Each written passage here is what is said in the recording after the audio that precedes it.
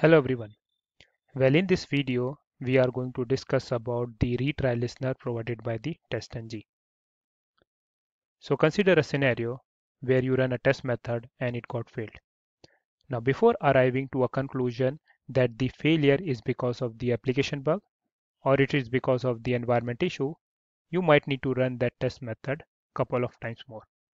So in such scenario, the retry listener helps a lot, where you can specify that how many times you want to invoke a method upon the failure. Now, in order to create the retry listener inside the TestNg, we need to follow a sequence of steps. So these are the steps which we need to follow for creating the listener, that is the retry listener. The first step, we need to create a custom class that will implement the iRetry analyzer interface. This iRetry analyzer interface is coming from the TestNg.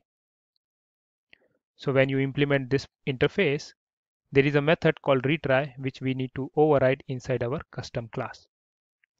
The return type of this method is Boolean. That means if you want to run the method again upon the failure, make sure that the retry method should return true, otherwise false.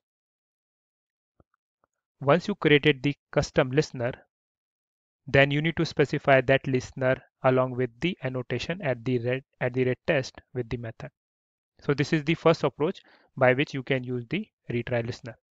In the second approach, you can specify the listener inside the TestNg XML.